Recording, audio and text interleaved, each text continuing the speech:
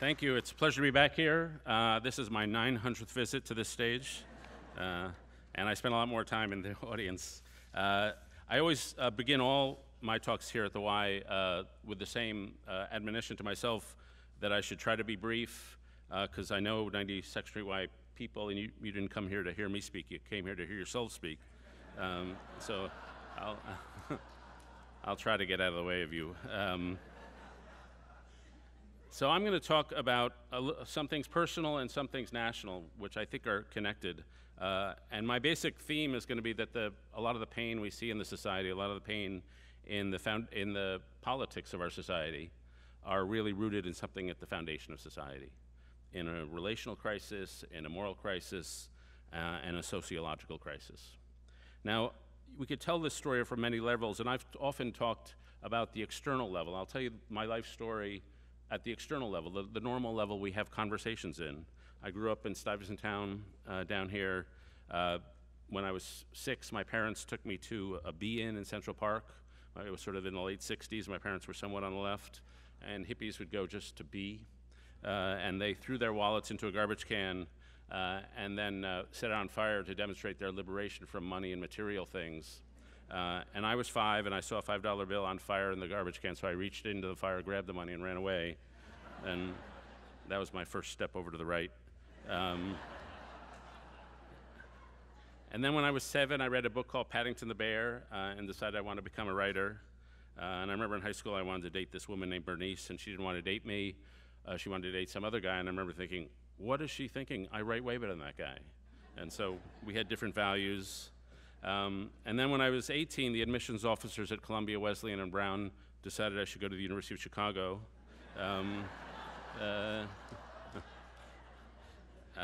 Which my favorite saying about Chicago, it's a Baptist school where atheist professors teach Jewish students St. Thomas Aquinas. And so that, and so I was pretty studious. I majored in history and celibacy while I was there.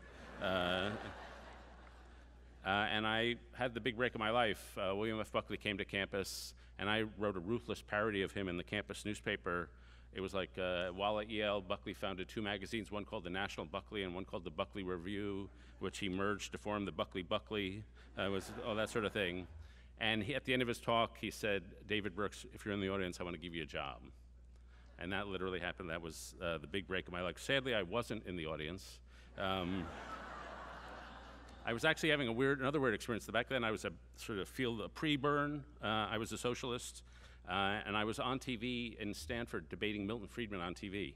It was a show where Milton Friedman talks to the young. You can go on YouTube and see a 21-year-old David Brooks with these gigantic glasses that look like they're on loan from the Mount Palomar Lunar Observatory. They were just dying. You need squeegees to clean those things. But eventually, I took Buckley up on the offer, and he became my mentor. And so then there's sort of the story of external success. And I've had a very fortunate life. I became a conservative columnist at the New York Times, which is, I always joke, it's a job I liken to being the chief rabbi at Mecca, not a lot of company. And then I got the great chance to be on the NewsHour with Mark Shields. And Mark is truly a lovely man. And we've off-scene, he's just what you see. He's a truly lovely man. And we at the NewsHour, again, a little cerebral. We cater to what we call seasoned youth. That's our demographic. So if a 93-year-old lady walks up to me in the airport, I know what she's going to say. I don't watch your show, but my mother loves it. And so very big in the hospice community there. And then my books. And as I've gotten older, I've tried to get a little softer, maybe a little more feminine. I'm the only American man who finished that book, Eat, Pray, Love, if you remember that book. By page 123, I was lactating, which was surprising. And then I wrote a book 4 years ago called The Road to Character, and I learned writing that book that writing a book on character doesn't give you good character, and even reading a book on character doesn't give you good character. But buying a book on character does give you good character, and so I recommend that. And so that's the normal story of my life, which I've told from this stage, bits and pieces before. But there's another understory, which is the story of the internal life. And if we think about it, our internal lives doesn't always queue up with our external life. The internal life story is often extremely more complicated. And so I mentioned Paddington the Bear. I actually went back a year or two ago and read and bought Paddington the Bear. And I was sort of shocked by its intensity, because it's about this lost, solitary bear who's trapped at a train station and no one loves him. And then he's come from Peru, and then a family takes him in. So it goes from solitude to total taken in, belonging. And I was sort of shocked by that, like, what kind of kid was I that this story was the one that occurred to me? And then as I was reading it, I remembered the intensity of the reaction I had the first time. And it's one of those moments where we have in life, in this book I call them annunciation moments, things that happen early in life that prefigure a lot of what comes later. And so for me, I discovered writing. And I've probably written every day except for maybe 250 years since. And in this book, I talk about a great scientist named E.O. Wilson, who also had his annunciation moment when he was 7. His family was divorcing. They sent him off on the summer to a place called Paradise Beach in North Florida, and with a family he didn't know. And so he walked along the beach. He spent the whole time walking along the beach, searching and dreaming and seeing things he'd never seen before. He'd never seen a jellyfish. He wrote, "The creature was astonishing. It existed outside my previous imagination." He was sitting on the dock one day and a stingray went underneath him. And he remembered that as a child, things looked twice as big as they do it for an adult. He said, "I was thunderstruck and immediately seized by the need to see this again, to capture it and examine it." And so he was sort of awed. He was losing one world, his family, but he found this new world, and he just was awed. And he writes in his memoir, "A child comes to the edge of deep water with a mind prepared for wonder." And so the interesting thing is you're losing something and gaining something, but it's interesting at these moments of our life that are intense is how aesthetic they are. There's a sense of beauty, a beautiful thing which just calls us. The Greek word for beauty is related to the word for call. It calls us in, and we sort of just know. When Einstein was 4, his dad, and he stayed home from sick one day from school, and his dad gave him a compass. And he looked at the needle moving, pulled by invisible forces, and at 4 he said, there are invisible forces in the universe, and he spent the rest of his life studying that. I read about a painter who was asked, I think by Annie Dillard, how did you go into painting? And she just said, I love the smell of paint. It's just that aesthetic sensation. And so E.O. Wilson had that moment, but there was another moment. He was going to be a naturalist. There was another moment in that summer which affected everything. He was fishing when he got really used to the ocean, and he pulled a pinfish out, and it flapped into his face, and the tail fin poked his retina. And he was so much in love with the water, he didn't want to go home, so he stayed out all day in pain, and finally went blind in that eye. So he couldn't do anything that required stereoscopy, the two visions. So he couldn't be a naturalist of birds, and he couldn't be fish, but he could be a naturalist with something you could hold up to his one good eye. And so he did ants. And he became a great scientist. He's probably in his 80s. And so there was the intensity of that moment.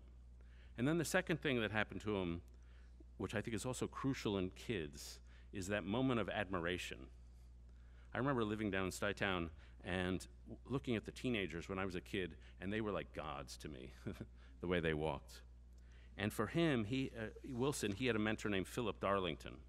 And Darlington was a professor, and he taught him to, when you collect bug samples, don't go on the trails, walk through the jungle. And there was a moment when Darlington was floating in the Amazon on a log to pick up some samples, and a crocodile came out of the water, grabbed him, and dragged him down. And he escaped, and the crocodile came again and dragged him down. He escaped again, pulled himself on land, and his whole right side was shredded. He dragged himself to a hospital and lived. But that wasn't what impressed Wilson. What impressed Wilson was, for the next 6 months in a body cast, his own arm demobilized, he collected samples one-handed. And I think that's what our mentors do to us. They remind us that something is hard, but worthy of the hardness. And what young people want is that intensity, not necessarily happiness. They want intensity, and they want to be held up to an adequate ideal. And often moral failure is not weakness of character, it's just an inadequate idea. And so you have these moments of intensity early in life. And then we go through life, and sometimes culture tries to sap that out of us. And I think the game that we get trapped in, for some of us and for privileged people, it starts with the college admissions process. a process that puts status and achievement at the center of your life. And then you get sucked into the meritocracy. And the meritocracy has a bunch of lies. The first lie is that career success will make you feel fulfilled. I remember, and this, as anybody who's achieved success knows, this is not true. I remember when my first book, Bobos in Paradise, came out, and I got a call. I was driving in Los Angeles, and I got a call that it had made the New York Times bestseller list. And I remember that instant feeling exactly nothing, and being shocked at how little it felt. And that's because whatever that career success was out there, it really didn't affect me. The second lie is that I can make myself happy. That if I just win one more victory or lose 15 more pounds or do more yoga, I can be happy. And this is the lie of self-sufficiency, that I can do this on my own. But I think if you talk to people who are on their deathbeds, or most of us in the audience who've had some experience, happiness is not self-sufficiency. Happiness is defeating self-sufficiency and being in mutual dependence with another person. It's the giving and extending of care. But we get individualized in our individualistic culture. The third lie is that life is an individual journey. This is if you ever saw that book, Oh, the Places You'll Go, that you just sort of rack up experiences. And if you pay attention to that lie, you can rack up a lot of experiences, but your life won't accumulate to anything because you're not really planted and committed to something. The fourth lie is you have to find your own truth. This is the lie of commencement talks. I spend a lot of time thinking about commencement talks because it's the only sermon we have left. And universities usually hire phenomenally successful people to give speeches saying that success doesn't matter. And then they give speeches saying failure is great. And from that, you learn that failure is really great if you happen to be J.K. Rowling. For most people, failure sucks. But what they do is they say, what's the source of authority? Look inside yourself. Follow your passion. Find yourself. You do you. Find your true passion. For most of us, the answers aren't there. The values and the moral values we have, and Jews don't need to be reminded of this, are not something we create individually. They're something we create in groups. There are communities, our religions, our institutions that contain values that we absorb and then debate. If you tell somebody, find your own value system, and your name is Aristotle, fine, you can do it. Most of us can't do it. And then there's the meritocracy itself, which is of our city. The message of the meritocracy is that you are what you accomplish. The message of the meritocracy is you can win dignity by attaching yourself to prestigious brands, your prestigious school, your prestigious company. The emotion of the meritocracy is conditional love. I need to win success to earn love. The sociology of the meritocracy is society is divided into inner rings where the successful people are and less successful people. And the poison of the meritocracy, even though we pretend we don't believe this, the message of the meritocracy very often is that people who are smarter and more accomplished are worth more than everyone else. And what this does, I think, is lessen the intensity, turn off the moral switch that we used to react to the world with. You may have heard this experiment. There were Israeli daycare centers, and all the parents were showing up late. And so they decided to get the parents not to show up late. They would impose fines on lateness. The number of parents showing up late doubled, because what had previously been a moral decision, am I making the teachers inconvenienced, suddenly became an economic decision, which they were willing to pay for. So what had been once a relationship turned into a transaction. A moral responsibility turned into utilitarian shift. It's moral numbing. It's closing the moral lens, picking up the transactional lens. And in my view, that way of life, which our society often encourages, is not sustainable. You see people who fail. Sometimes people achieve success. They get to the top of the first mountain of career, and they look around and they find it unsatisfying. It wasn't all I thought it would be. Some people fail. Their company collapses, they get fired. Some people get knocked sideways by something that wasn't part of the original plan. Cancer scare, loss of a child. And they're in the valley. And to me, this has been a bit of the story of the internal side of my life. The external side has been like a straight up. I've been lucky. But internally, there have been a lot of ups and downs. Now, it should be said, when you go to and talk to a writer, you're talking to somebody who's probably solitary by nature. When I meet journalism students, I say, if you're at a football game and everybody's doing the wave and you don't do the wave, then you have the right kind of aloof personality style to be a journalist. I like Gary Shandling's line, my friends tell me I have an intimacy problem, but they don't really know me. So then you start out with an aloof personality type. You probably have the profession encourages loneliness and solitude. John Cheever lived not far from here, and I think it was Park Avenue, and he would get up in the morning, put on a suit and tie, take the elevator down to the basement of his building where he had a study. He would take off the suit and tie. He'd write in his boxers. Then at 12:30, he'd put back on the suit and tie, ride the elevator up, and have lunch. That's the life of a writer. And then, if you succeed, it becomes even more weirdly lonely-making. My last book did well commercially, and I had a book tour that went on forever, and I counted in the middle of it 42 meals that I ate alone at a hotel, airport, or airplane. And I was totally unmoored from all my bearings. And around that time, Britney Spears sort of went berserk and shaved off all her hair. And I was like, yeah, I get that. I could do that. And so when you get sucked up into the system, the first thing in my case was I really cared a lot about reputation. I am what the world thinks I am. And second, and more poisonous, I came to idolize time over people. Everything was about productivity and efficiency. So around about 2013, when everything looked normal on the outside, more or less, I was in the ditch. And the wages of sin are sin. And so my marriage had ended, my kids were leaving home. I used to be part of the conservative movement, but conservatism was really shifting from something I thought was true. And so I got out of that work. I had a lot of work friends, but I had no weekend friends.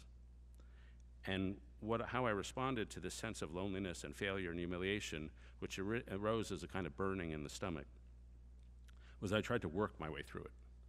Workaholism is a great cure or a great way to avoid any emotional and spiritual problem. And I was living in an apartment in DC, and I never cooked, I never entertained, I never did the things that women bring into a home like flowers and candles. And if you open my kitchen drawer, where the silverware should have been, there were Post-it notes. Where the plates should have been, there were envelopes and stationery. And I was just working. And what I learned a few things. They say I should say before that as I was drifting into disconnection, a lot of other people in this country were too, and for the exact same reason, that we had a culture that doesn't encourage us to get close to one another. And a lot of the things that happen to me in life, the secret of my career is that a lot of things that happen to me are happening to a lot of other people at the same time. I'm a very average person with above average communication skills.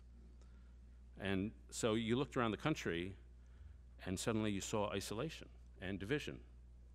35% of Americans over 55 are chronically lonely. 55% of Americans say no one knows them well. Only 8% of Americans report having important conversations with their neighbors.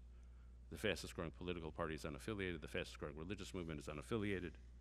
The suicide rate since 1999 is up 30%. Among those 10 to 17, the suicide rate is up 70%. 45,000 Americans kill themselves every year. 72,000 die of opiate addiction. The American lifespan is shrinking, not expanding, because of these deaths of despair.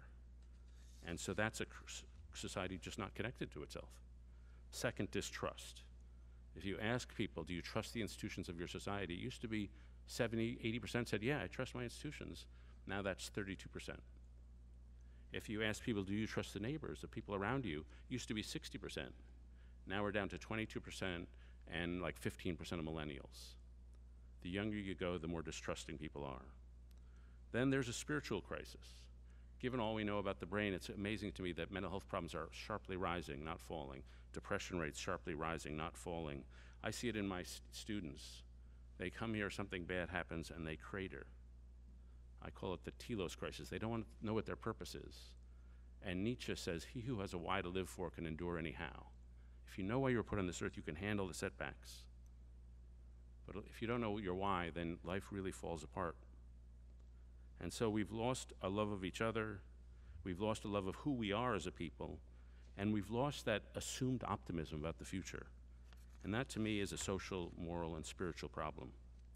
So I've spent a lot of time both personally and sociologically as a pundit, thinking if you're in the valley, how do you get out of the valley? And the good thing is, as the Greeks used to say, you suffer your way to wisdom. And when I was down in the valley in 2013, having that really bad, mostly summer and fall, I made a few realizations. The first thing I realized is that freedom sucks. Political freedom is good, economic freedom is pretty good, personal freedom is terrible. If you're unattached, you're unremembered. And freedom is not an ocean you want to swim in for your life, it's a river you want to get across so you can plant yourself with people on the other side. The second thing I learned is that you can be broken or you can be broken open by these bad moments. And really, a friend of mine who's 94 said, your life is defined by how you react to your moment of greatest adversity.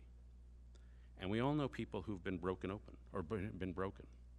They get smaller, they shrink, they get fearful, they're afraid, they often nurse grievances and resentments toward the world. As the saying goes, pain that is not transformed gets transmitted.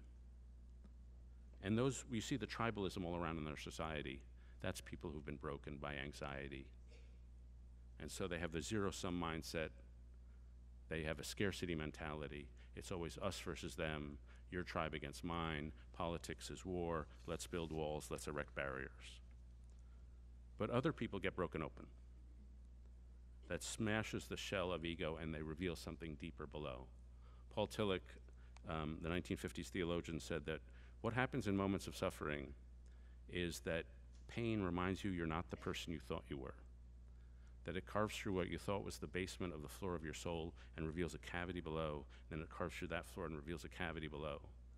And when you feel that much, and when you see that deep into yourself, you realize that only spiritual and emotional food is going to fill those cavities. And so you become aware of the depthness. The ego fades away a little, and you become aware of the pain of your heart, the desires of your heart. A lot of us, especially middle-aged white guys, are emotionally avoidant, but it's hard to be emotionally avoidant when you're in it. And what the heart yearns for is contact and fusion with one another. The kind of fusion that Louis de Bernier described in his book, Captain Corelli's Mandolin. In that book, he's got an old guy talking to his daughter about his relationship with his late wife. And the guy says, love itself is what is left over when being in love is burned away. And this is both an art and a fortunate accident. Your mother and I had it. We had roots that grew towards each other underground. And when all the pretty blossoms had fallen from our branches, we found out that we were one tree and not two. And that's what the heart yearns for. The second thing you discover down there is your soul.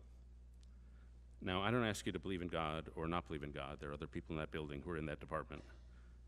But I do believe that there's a piece of you that has no size, shape, color, or weight, but it gives you infinite value and dignity. That rich and successful people don't have more of this, and poorer, less successful, old people not more than young. And it's the soul. Slavery is wrong because it's an attempt to obliterate another person's soul. Rape is not just an attack on a bunch of physical molecules. It's an attempt to insult another person's soul. Obscenity is anything that covers over a soul. And what the soul does is it yearns for righteousness. I've interviewed a lot of people in this world who are really bad. Murderers, people who led war crimes. I've never been a person who didn't want to lead a good life. Even the bad people have some rationalization about why what they did was good. The soul yearns for a life of goodness and meaning, and it yearns to to live in service with some ideal. The kind of service that Rabbi Wolf Kellman described when he marched in Selma with Martin Luther King. He wrote afterwards, we felt connected in song to the transcendental, to the ineffable. We felt triumph and celebration. We felt that things change for the good and nothing is congealed forever. That was the warmest, most transcendental spiritual experience. Meaning and purpose and mission were beyond exact words. Meaning was the feeling, the song, the moment of overwhelming spiritual fulfillment. That's a soul alive and inflamed. Now, when I went through that dark time, the third thing I realized was, it was an Einstein formulation. He said, the problem you have is not going to be created at the same level of consciousness at which you created it. You're going to have to sink deeper down into yourself and think in a different way. There's a parable in the Jewish tradition where Moses has fled into exile and is a shepherd. And there's a little lamb who escapes from the flock and starts running away like a gazelle. And Moses is chasing him, and lambs usually don't run like gazelles. But he chases him deeper and deeper into the wilderness. And the rabbis teaches us that the lamb was Moses himself. He had to go deeper into the wilderness to find out who he was. And that's true in these dark moments. A lot of the times you just want to throw yourself on your friends. You're so lonely, any social encounter will do. But there also has to be time in the wilderness to, as they say, listen to your life. And when you do that, you find yourself going deeper into yourself than you ever imagined.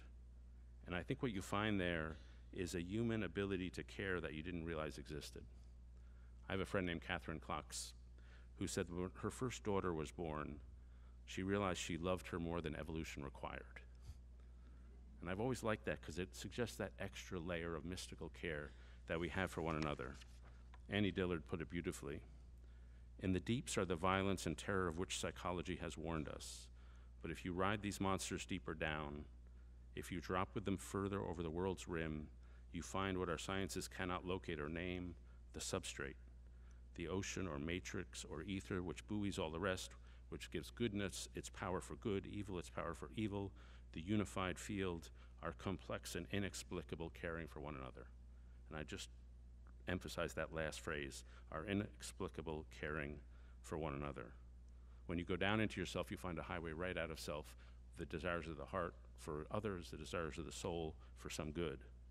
And when you make that realization, you realize that life is bigger and more enchanted and more surprising than you could have ever imagined earlier in your life.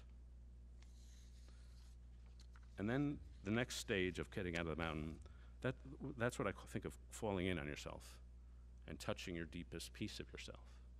But the problem with the mountain, or with being in the valley, is that you can't pull yourself out on your own. Usually somebody has to reach in, some good person, and pull you out. And for me, there were a lot of things that happened. One of the things that happened in 2013, one Thursday night in the summer, I got invited over to a friend's house, or someone I didn't know, but a friend invited me. And it was on a Thursday night, and it was in DC, and there was a couple there named Kathy and David who owned the house. And they had a kid in the DC public schools who had a friend named James whose mom had some health issues. And James often didn't have a place to stay or food to eat at his home. So they said, James can stay with me, us. And so then James had a friend, and that kid had a friend. And so the Thursday night in 2013, when I went over there for the first time, there were 40 kids around the dinner table and 15 sleeping in the basement. And I walk in there, and I reach out my hand to shake a kid's hand to introduce myself, and he says, we don't really shake hands here. We just hug here. And I'm not the huggiest guy on the face of the earth, but I've been going back every Thursday ever since, and I've been doing a lot of hugging. And what we do is we sit around the table, mostly kids, then they were in their 17, 18, 16, now they're about 21, 22, is we throw our stuff on the table before us. Sometimes it's a good thing. A kid gets a job at a barber school, a kid passes a GED. Sometimes it's really bad stuff, pregnancy, depression. One of the young ladies, her kidney failed, and so David, the father figure in the family, gave her his kidney. And what the kids give us is a complete intolerance of social distance. They turn to you like just looking for love, and they pull love out of you, and they offer it to you. I took my daughter there once, Naomi, and she said, that's the warmest place I've ever been. I took a friend of mine named Bill Milliken, who runs something called Communities in Schools, or started it, and he says, I've been doing youth work for 50 years. He's probably in his 70s. He said, I've never seen a program turn around a life. Only relationships turn around lives. And that's what's getting built here, and that really lifted me out. And the good news for the country is that this community is called A-OK. There are those people everywhere. I've started this project called the Weave Project at the Aspen Institute. This is our logo. And what we do is, it's based on the idea that disconnection is the core problem here, but it's being solved on the local level all around the country. So how can we illuminate what they're doing and nationalize their effect? And I've spent the last year, almost constant travel, meeting the greatest people. I met a woman named Aisha Butler, who lives in the Englewood neighborhood of Chicago, and she was about to move out of Englewood, which is a tough neighborhood because it's so violent. And the day she was about to move out, she looks across the street, and there's two little girls at an empty lot playing with broken bottles, She turns to her husband and says, we're not leaving that. We're not going to be just another family that left that. And so she Googles volunteer in Englewood, and she did one thing after another, and then now created the biggest community group in Englewood. And she's planted her flag, she's devoted herself. A lot of these people that I met have had very bad valleys in their lives. Darius Baxter lives in DC, his dad had an affair when Darius was 9, and the mistress killed his dad. And so now Darius runs football programs in DC for young African-American men to have men in their lives. The worst case I came across in Ohio about 4 or 5 months ago, a woman named Sarah. She was out antiquing with her mom one weekend. She came home Sunday afternoon, and she entered the door and said, I'm home. Heard nothing. Somebody had put a mattress on the stairway going down to the basement. She thought they were playing hide and seek, so she runs down the stairs, and she sees her husband slumped over. Then she turns and sees her oldest boy on a couch covered what she thought was chocolate. And she touched him, and he was cold. And she had a vision of gold and heaven. Then she ran upstairs to see the younger son, and he was also cold. The man had killed the kids and himself. And she now runs a free pharmacy. She has a foundation for women that have suffered violence. She teaches at Ohio University. She leads a life of selfless service. She told me, I grew from this experience because I was angry. I was going to fight back against what he tried to do to me by making a difference in the world. See, he didn't kill me. My response to him is, whatever you meant to do to me, screw you. You're not going to do it to me. And so if the first mountain in life is about the ego and career, these people are on their second mountain. They're not driven by the desire for status or power or money, and certainly not celebrity. They have a moral motivation just to live right with each other and live right with the world. They have vocational certitude. They never say, yeah, I think I'll do this for a few more years and then try something else. They all say, this is why I was put on this earth. They're somewheres, not anywheres. They've planted themselves down in a community. I met a guy in Youngstown, Ohio, who just stood in the park in Youngstown with a sign that said, defend Youngstown. They believe in radical mutuality. There's no high or low. We're all broken here. We're all walking this together. As a woman in New Orleans said to me, I don't do things for people. I do things with people. But at the roots, they're deeply relational. Some of them have IQs that could get them into Harvard, but if Harvard admissions criteria was based on how good you are at relationship building, they'd all get into Harvard. There's a woman named Mary Gordon who runs a program called Roots of Empathy that teaches empathy. And the way they do it is they take a mom and like an 18-month-old, and they bring them into a classroom with 8th graders, and the kids have to watch the 18-month-old and try to envision what it's thinking. It's a habit that gets them putting themselves in the mind of another student, another human.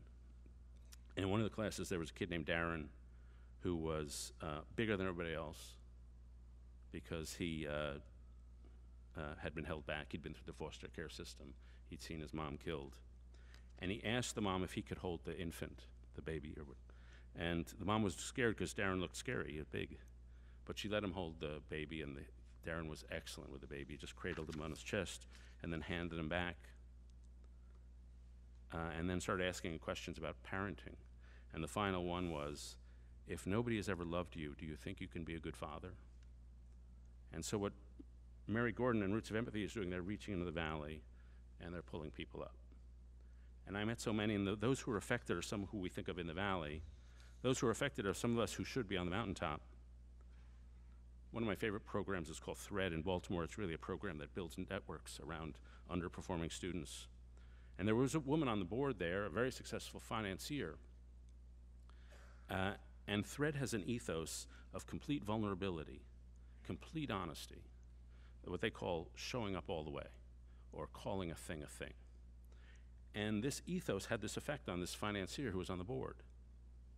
And her childhood had been rough. Her dad had abused her and punched her, and she's Asian American. And she used to say, I was glad I had thick black hair because no one could see the welts where he'd punched me. And she had never told her husband that. She had never told her kids. But she told the board at Thread because the ethos is, we are going to have a relationship of complete vulnerability here. And after she told the board, she decided I should tell my husband and I should tell my kids. And she allowed me to put a letter she wrote to her family in my book. And later in life, after she told them, she took her daughter to a concert, an Elton John concert. And Elton John was the soundtrack to the days when she was young, when she was attempting suicide. And she's there with her 13-year-old daughter, and she starts crying. And she wrote in that letter, "I wasn't crying because I was sad. I was overcome by emotions as my mind whipsawed between the stark contrast of my bleak childhood and my splendid adult life. I was listening to his music with my 13-year-old daughter, both of us laughing. My life now is rich and strong with healthy relationships. Life has turned out to be so much better than I ever imagined." And so these are people who have been lifted out and they've been turned into connection. Joseph Campbell said there were two kinds of heroes. There's heroes of deeds who do great things, but then there are spiritual heroes who find a better way to live. And these weavers that I've met, they found a better way to live. They're saying we're not individualists, we're relationships. We live and die and are nourished by relationships. And they live in a different way, with a different lifestyle, with different values. And I've used this metaphor of first mountain, second mountain. They're on the second mountain. The first mountain is about building up the ego and defining the self. The second mountain is about shedding the ego and losing the self. The first mountain is about acquisition. The second mountain is about contribution. The first mountain is elitist, it's climbing up. The second mountain is egalitarian, it's putting yourself out and reaching down. And some people are radically changed when they shift from one value system to another. They take new jobs, they go off and lead service organizations. A lot of people stay in the same jobs, but they behave differently.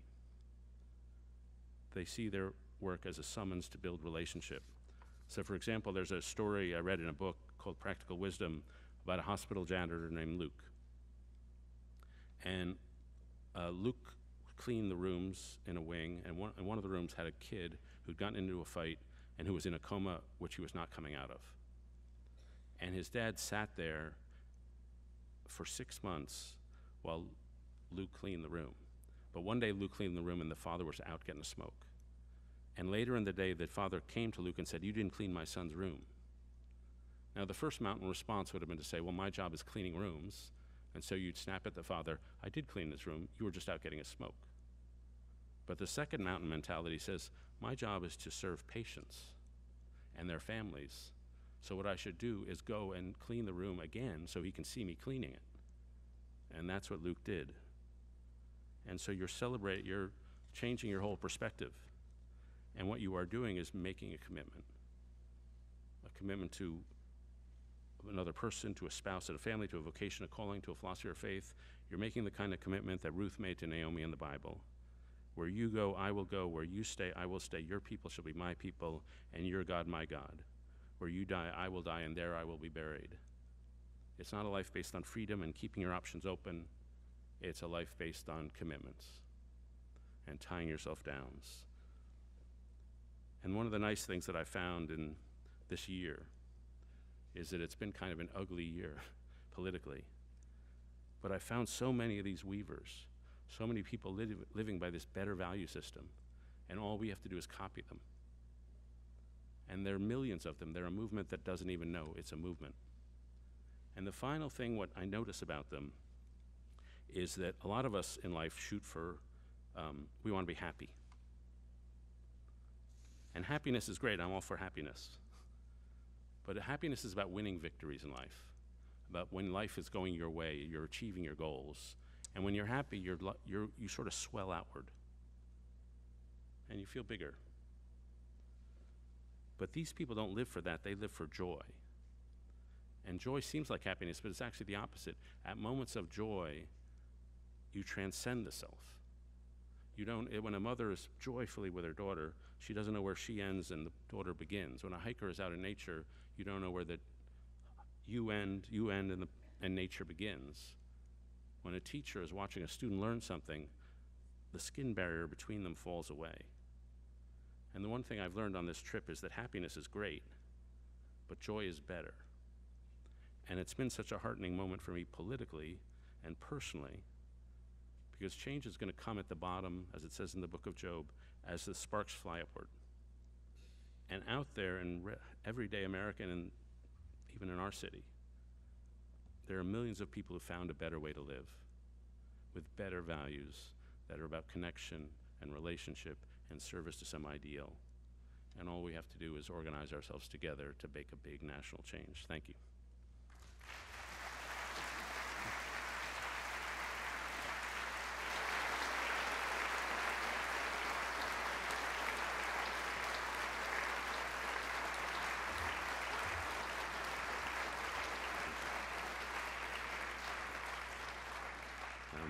Now we have mic runners, and all I ask is that you make your questions long and rambling with no question at the end. I see one right here in the middle.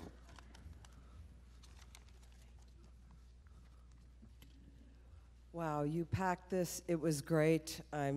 That would be an understatement. Thank you, David Brooks. I knew you mostly from the NewsHour and from some of your books. Thank you. I relate in so many ways. I'm busting for, I will just say, to say we just have to organize, or I fear that the bigger problem is, and maybe I'm listening or reading too much about like Noam Chomsky's theories and things about what the disparity that's already set up in our global existence is stopping. The people are always great. And frankly, I'm going to say this. The women are always great. They're at the forefront of every single movement. And many of us have been working in it for decades and doing so much on so many levels, personal and professional, but also volunteer. And I fear that no matter how much all of us do collectively, and okay, how do we get through the barrier? It's almost like what would we call space, hitting the space wall or something. I fear that no matter how much all of us do collectively on the ground here, the systems in place are stopping it, right, no matter what, because disparity has to live in order for the powers that be to survive. Okay. I have a theory, of course. So Bob Putnam at Harvard, who's a great sociologist, likens this time to the late 1890s, a time of economic transition, big sweep of immigration, a lot of political corruption, massive inequality. And by 1910, they'd solved some of their problems. And how did they do that? First, there was a shift culturally from social Darwinism, which was super individualistic and competitive, to the social gospel movement, which was very communal. And then in the 1890s, they had a civic revival. So they had the creation of the Boys and Girls Scouts, the Boys and Girls Clubs, the Settlement House movement, the temperance movement, the environmental movement, the NAACP, the unions. Basically, they realized all of our institutions are built for raising kids on the prairie in Kansas, but we got 1 million kids in New York and Chicago and Philadelphia. So you had cultural, civic, and then eventually they said political, which was the progressive movement. And so I think that's roughly the order it has to go in.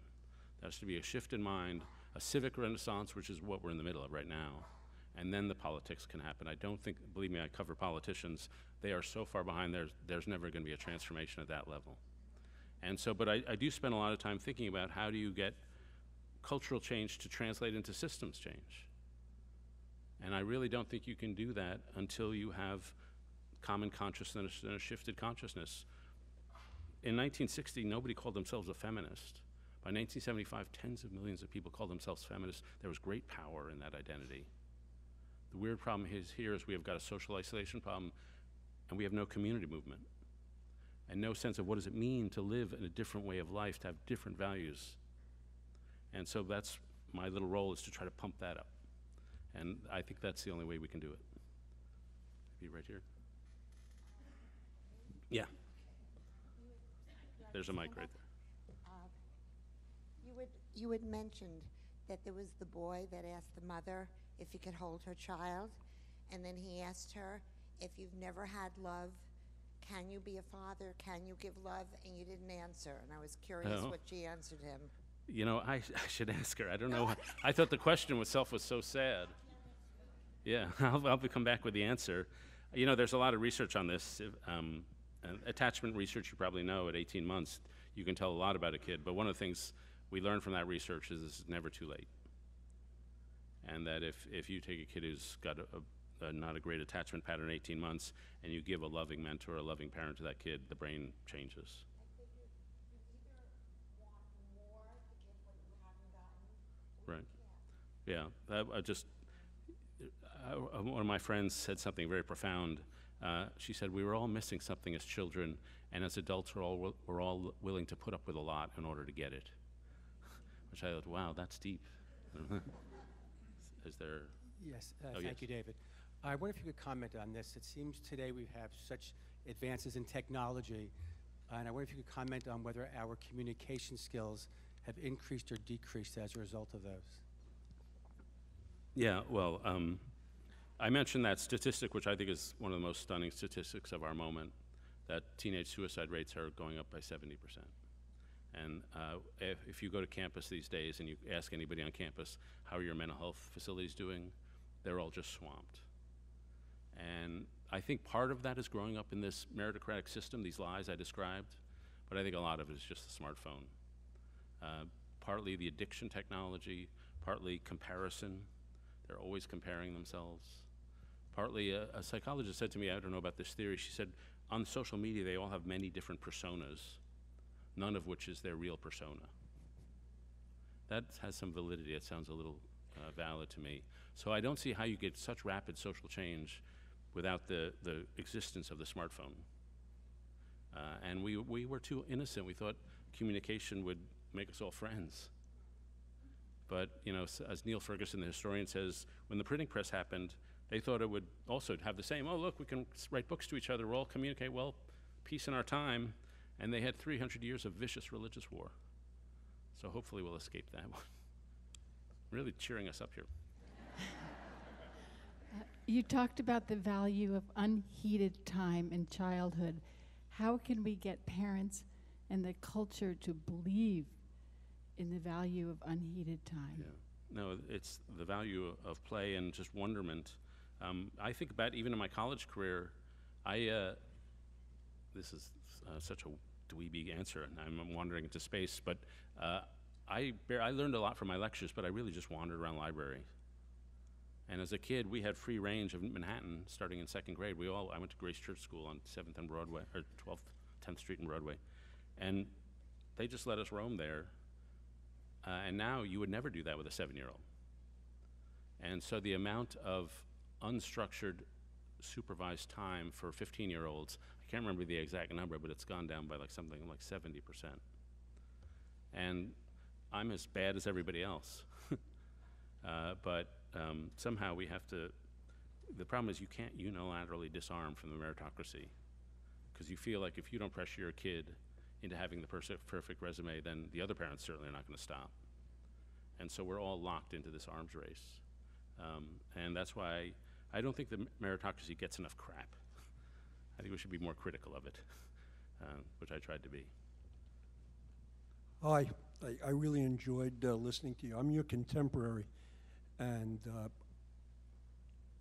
I think when you and I grew up, it certainly was a much different place in the 60s.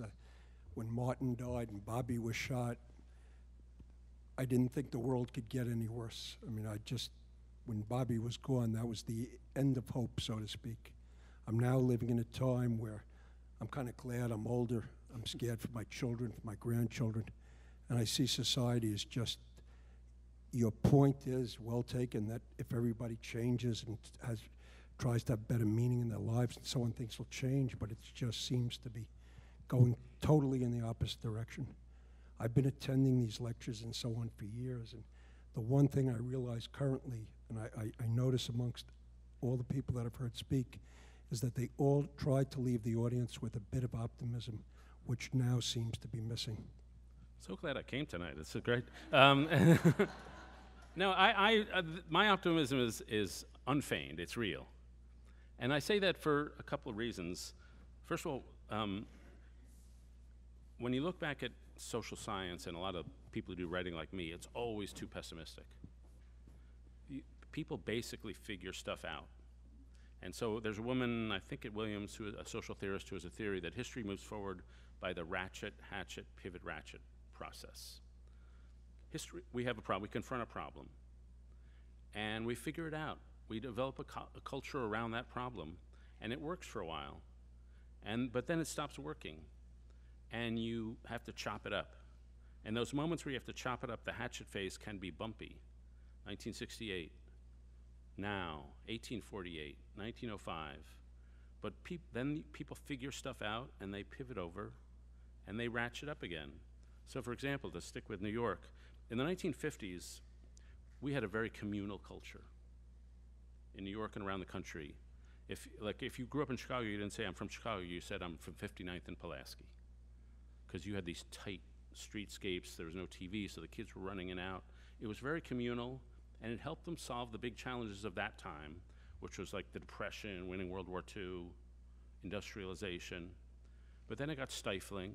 It tolerated too much anti-Semitism, too much racism, too much sexism. So it had to be chopped up. And the 60s were a period where it was chopped up. And you can see a shift in culture in one of the great moments of my childhood, which was Super Bowl III.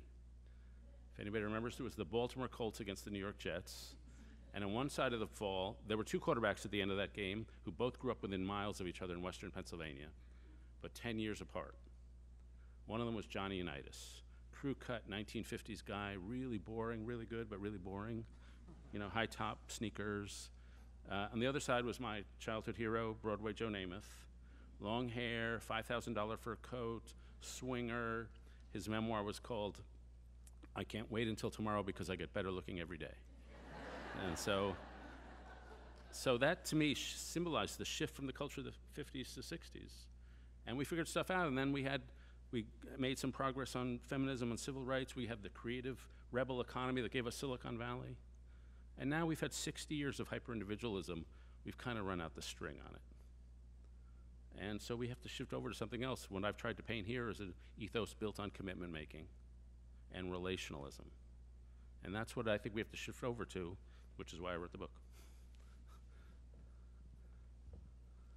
I think it's a wonderful message, and the opposition to hyper-individualism, personally, for me anyway, began with the Bowling Alone book. Yeah. And I think your recipe for confronting it is far richer and more meaningful, I think, than what Bowling Alone was able to do. But what I'm concerned about is the extra stress on society from extraordinary climate change and hyper-nationalism, both of which may kind of outrun the good impulse to try to organize society more egalitarianly.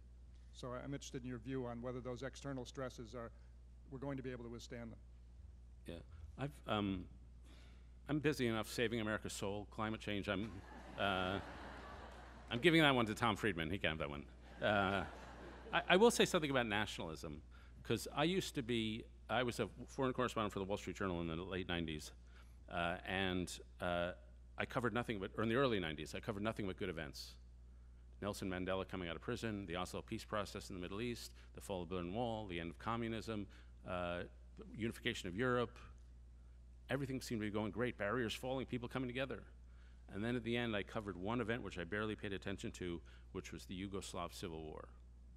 And now when I look back, I think that was the most important event I covered, because the ensuing 25 or 30 years has been about ethnic nationalism, strongmen, division. But I think that maybe I'm monomaniacal. I spent a lot of time, I wrote about 37 columns in 2015 saying, don't worry, Donald Trump will never get the Republican nomination. No, that will never happen.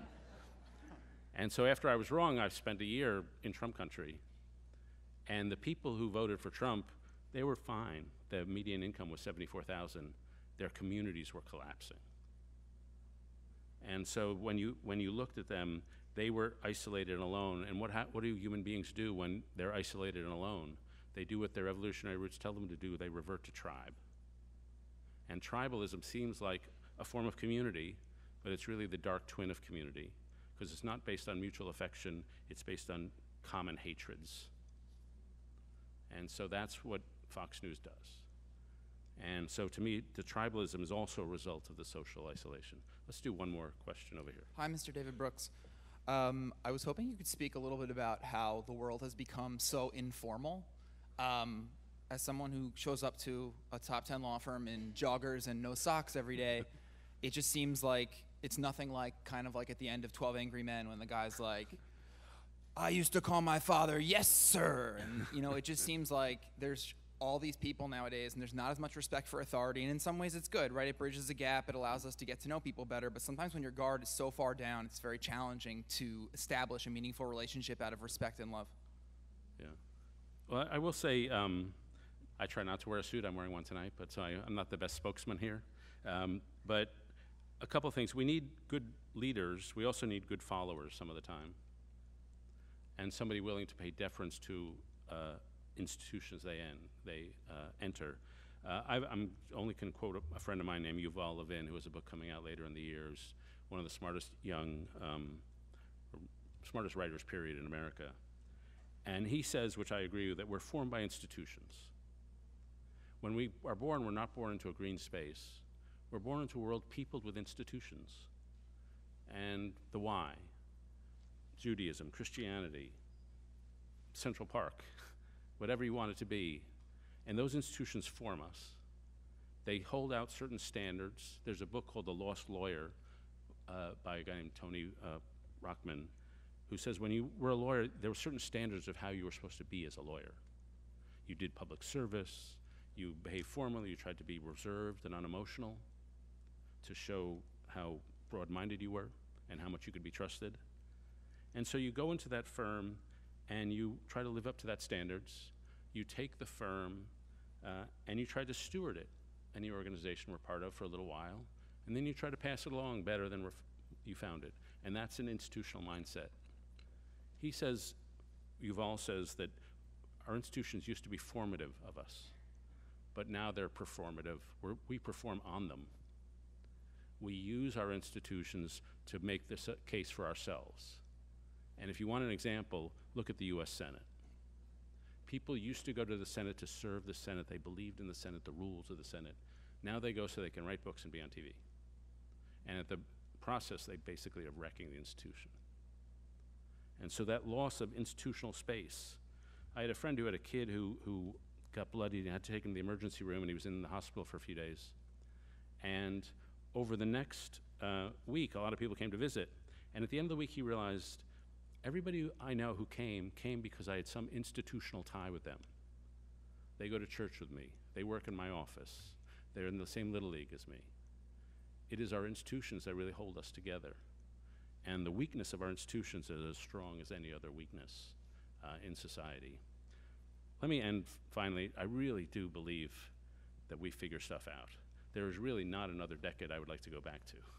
The late 60s, those of us who grew up in this city, remember what the subways looked like? There was a guy, this is horrible to mention, a friend of mine found a story about, on the Upper West Side, there was, this is horrible to say, but a serial castrator, a kid who was taking kids into Central Park and castrating them. And it happened so often, but there was so much crime and violence and disorder, it wasn't even a big thing. People had gotten used to the violence. And we figured that out somehow. And we don't know why, but I happen to think a lot of kids growing up said, I'm not going to wind up on crack like my older brother. So people do have a way of figuring stuff out. And at the nadir is the moment of great possibility. A lot of the greatest companies of the 1950s were created in 1932 at the bottom of the Depression. And I keep going back to this valley and redemption. And that's the story of all great religions. It's the story of a lot of great lives, and it'll be our national story. Thank you.